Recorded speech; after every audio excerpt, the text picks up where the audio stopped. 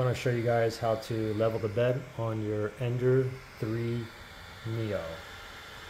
First thing, turn the printer on. Next, go to the screen here, and we're going to go to Auto Home. So from here, we're going to go down to Motion. We're going to go to Auto Home, right there, and then let it do its thing. And once the Auto Home is done, next we're going to go to Move Z.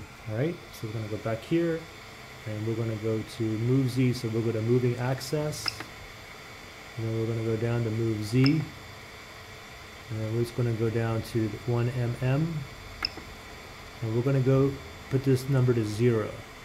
Okay, and then click on Next.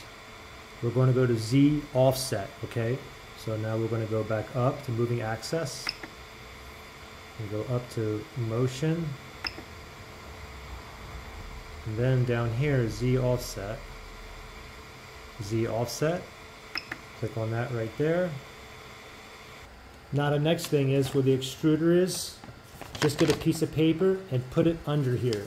Okay, and what you want to do is start moving this Z offset until it starts scraping the paper slightly. Okay, you can feel that needle there in the middle.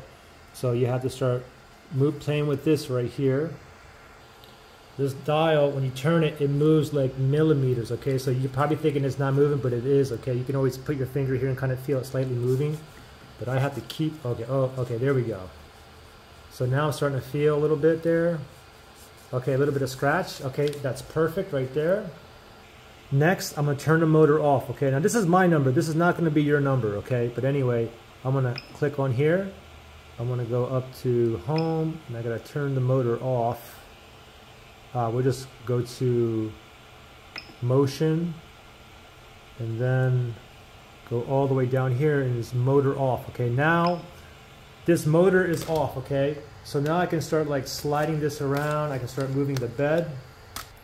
So now I want to go ahead and measure all 4 corners. Okay, and you have like this wheel, this dial here on the bottom.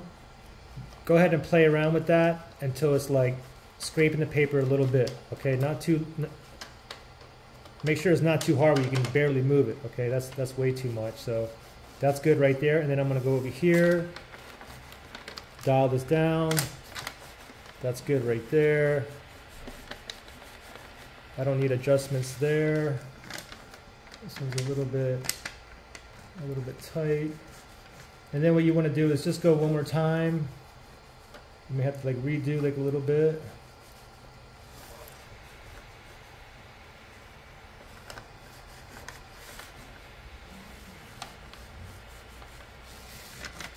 Okay, so mine's good. Now we're going to go to level bed. Okay, so now we're just going to go up here, level bed. And now this is going to take a little while here. And this is going to pretty much just go through all the points on the bed. And after the bed is level, the next thing we want to do is we want to save the settings. So we're going to go to Configuration, and we're going to go down to Save Settings, and you should hear I basically have to keep leveling my bed every 3 or so prints, because if not, it won't stick onto the bed. Anyway, I hope that helped you guys out.